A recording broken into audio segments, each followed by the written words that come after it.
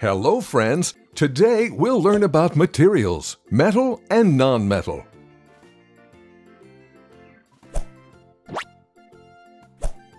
Do you know the ball you were playing with is made up of a non-metal? The materials present around you are grouped widely into metals and non-metals. You started an assignment on this topic. Great! Let me make it easier for you. At first, let's see what metals are. Yeehaw! Like these metal bars, those materials which possess the characteristic of being hard, malleable, shiny, fusible, ductile, etc. are called metals. For example, iron, gold, aluminium, copper, etc. Let's see the physical properties of metals. Come with me. Malleability. It allows the metals to be beaten into thin sheets.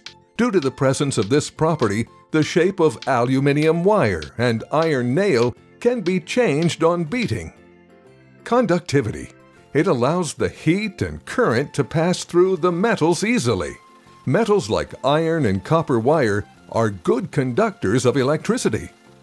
Sonorous. Due to this property of metals, produces ringing sounds on hitting. Lustrous. Because of this property, metals shine and their structures are capable of reflecting incident light. Ductility. This property allows the metals to be drawn into the wires. Metals like copper and aluminium wires are used in electric connections. Let's see some uses of metals. Metals are generally used in building machines, automobiles, airplanes, and cars, etc. Some metals like copper are used in making wires. Silver and gold are used for making ornaments. Now the non-metals. Those materials which do not possess the characteristics of metals are known as non-metals. Few examples are sulfur, carbon, phosphorus, and oxygen. Now the physical properties of non-metals. Brittle or soft. The solid non-metals are brittle or soft as they can be broken down into a powdery substance on tapping down. Examples are coal and sulfur. But you know, diamond is an exception. It is the hardest non-metal. They are bad conductors of electricity and heat, except graphite. Non-metals may be either in solids, liquids, or gaseous state.